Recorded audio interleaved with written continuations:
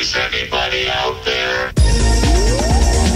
Mark Radcliffe. Oh, yes.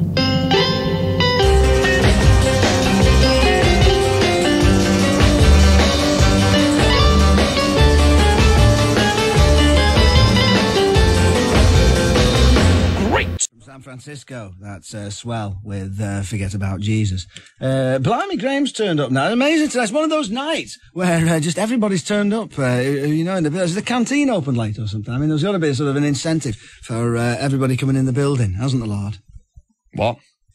Right, what are we doing now? I'm getting a bit hoarse, actually, so I thought I'd hand the show over to Lard now. Hi, everybody. 1 second. Anyway, right, our guest reader all this week is Sarah Cracknell. Sarah Cracknell. Yes, all right, you had your chance. Right. I'm doing it on my own. Sorry, now. carry on. I'm going to turn you down. Yeah, I would. Yeah, see, it works. Right, okay. Sarah Cracknell from Saint Etienne is like, shut up! Now you've made me even hoarser now. Do you mind? You made me look at that now. I'm croaky. Croaky. Can't even talk. Shut up. You're putting me off now. Your microphone's turned off. Nobody can hear you. Whatever. I'm talking to myself. Sarah Cracknell from... Go on, then. Mr. Sarah Cracknell this week will be reading from something or other, and she'll be doing it with a bit of a tune underneath. You don't know. It'd be smart, won't it, our kid? You don't know, do you? It's dead easy, this lark. You just pull the wool over people's eyes. You think it looks hard and all that. I mean, you know, if people are out there in Radio Land, they all think you're dead clever. It's dead easy. Sarah Cracknell from Saint Etienne, she's going to be doing some doofers this week, and it's going to be right cracking. Joseph Conrad. That's the bunny. Heart of Darkness. Smart. Which was the basis of Apocalypse Now. Oh, yes. And Strange Voyages, the music, which is from Apocalypse Now. Is that what you were going to say? Yeah, of course it was. Get cracking, says. Nice one.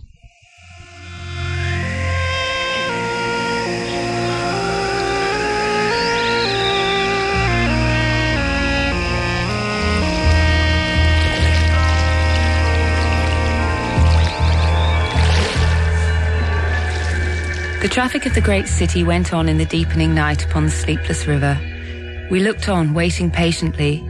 There was nothing else to do till the end of the flood, but it was only after a long silence when he said, in a hesitating voice, I suppose you fellows remember I did once turn freshwater sailor for a bit, that we knew we were fated, before the ebb began to run, to hear about one of Marlowe's inconclusive experiences.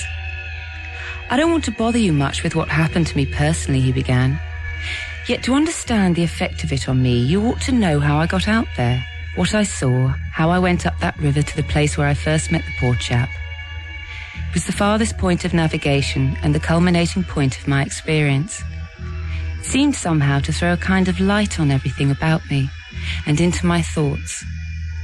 It was sombre enough too, and pitiful, not extraordinary in any way, not very clear either. No, not very clear.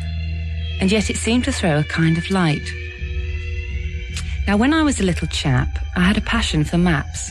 I would look for hours at South America or Africa or Australia and lose myself in all the glories of exploration. Other places were scattered about the equator and in every sort of latitude all over the two hemispheres. I've been in some of them, and, well, we won't talk about that, but there was one yet, the biggest, the most blank, so to speak, that I had a hankering after. True, by this time it was not a blank space anymore. It had got filled since my boyhood with rivers and lakes and names. It had ceased to be a blank space of delightful mystery, a white patch for a boy to dream gloriously over. It had become a place of darkness. But there was in it one river especially, a mighty big river that you could see on the map. Resembling an immense snake uncoiled, with its head in the sea, its body at rest curving afar over a vast country, and its tail lost in the depths of the land. And as I looked at the map, in a shop window, it fascinated me as a snake would a bird, a silly little bird. Then I remembered there was a big concern, a company for trade on that river. Dash it all, I thought to myself, they can't trade without using some kind of craft on that lot of fresh water. Steamboats. Why shouldn't I try to get charge of one? The snake had charmed me.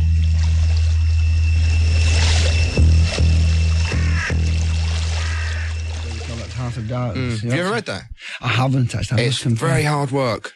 I tried to read it after watching Apocalypse Now, but a lot of people did. Yeah. And you just can't, really. It's just too miserable, Heart of Darkness. Right. And I've tried to read other Joseph Conrad, and it's just all too miserable. And I only mention that because he's playing at the Bop for Bosnia. What, Joe?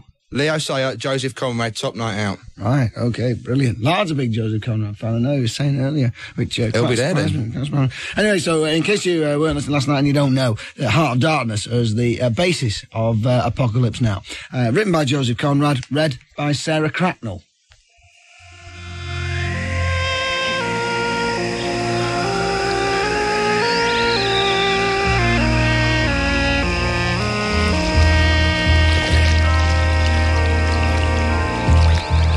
I left in a French steamer, and she called in every blamed port they had out there, for as far as I could see, the sole purpose of landing soldiers and custom house officers.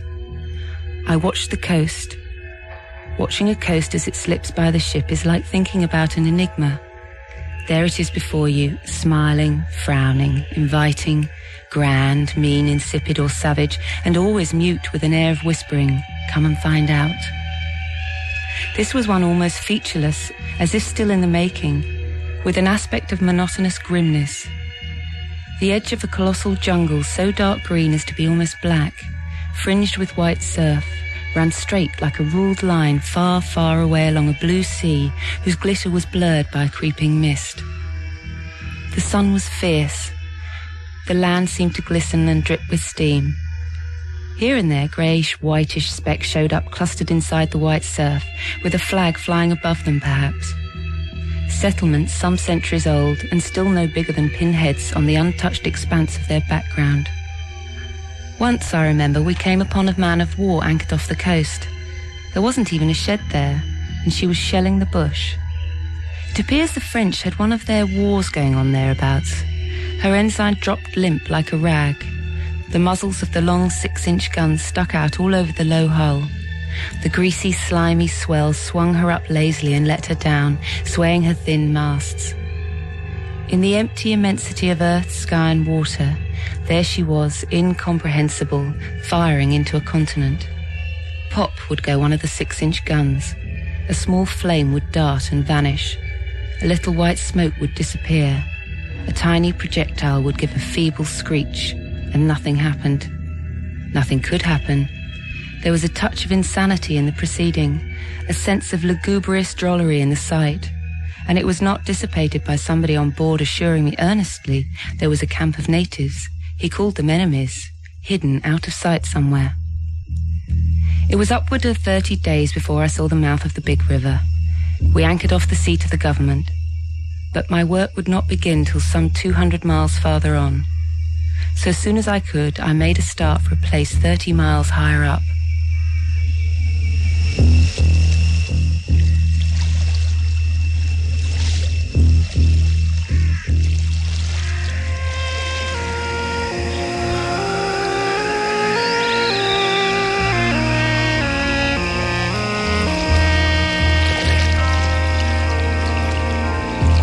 I had to wait in the station for 10 days, an eternity. I lived in a hut in the yard, but to be out of the chaos I would sometimes get into the accountant's office. It was built of horizontal planks and so badly put together that, as he bent over his high desk, he was barred from neck to heels with narrow strips of sunlight. There was no need to open the big shutters to see. It was hot there too. Big flies buzzed fiendishly and did not sting but stabbed. I sat generally on the floor while, of faultless appearance, and even slightly scented, perching on a high stool, he wrote. One day, he remarked without lifting his head, in the interior you will no doubt meet Mr. Kurtz. On my asking who Mr. Kurtz was, he said he was a first-class agent, and seeing my disappointment at this information, he added slowly, laying down his pen, he is a very remarkable person. Further questions elicited from him that Mr. Kurtz was at present in charge of a trading post, a very important one, in the true ivory country. Sends in as much ivory as all the others put together. He began to write again. The flies buzzed at a great peace. When you see Mr. Kurtz, he went on, tell him from me that everything here, he glanced at the desk, is very satisfactory. I don't like to write to him. With those messengers of ours, you never know who may get hold of your letter at that central station. He stared at me for a moment with his mild, bulging eyes. "Oh, he will go far, very far," he began again. "He will be a somebody in the administration before long. They, above, the council in Europe, you know, mean him to be." He turned to his work, and presently in going out I stopped at the door. I could see the still treetops of the Grove of Death. Next day, I left that station at last with a caravan of 60 men for a 200-mile tramp.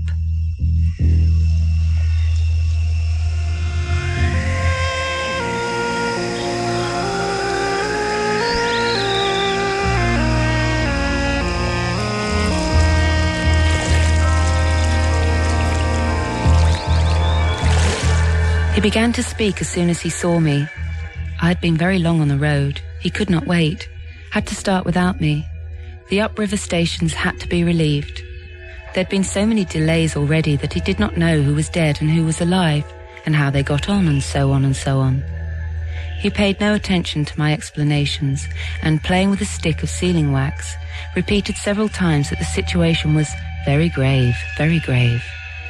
There were rumours that a very important station was in jeopardy, and its chief, Mr. Kurtz, was ill. Hoped it was not true. Mr. Kurtz was, I felt, weary and irritable. Hang Kurtz, I thought. I interrupted him by saying, I had heard of Mr. Kurtz on the coast. Ah, so they talk of him down there, he murmured to himself.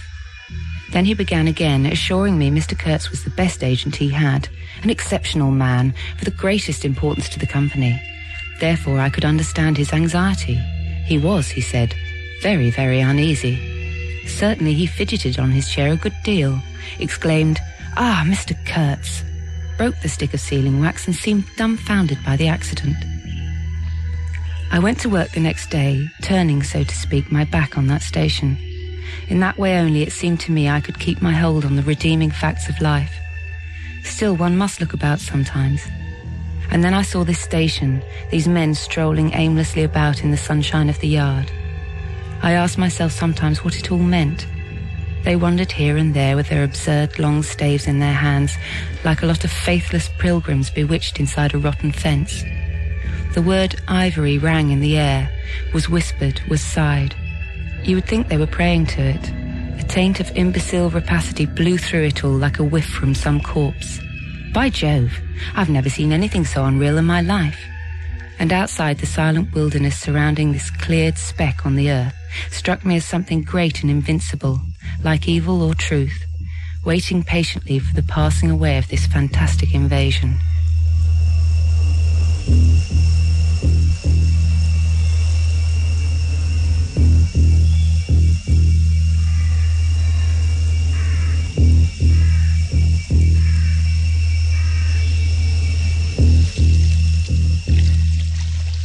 Bass solo. Strange Voyage from the soundtrack of Apocalypse Now, and that's Sarah Cracknell from Saint Etienne, who's doing the reading. I've not got anything in particular to say at this point. I was just coming in to make a nice seamless bridge between the mood set by Sarah and this.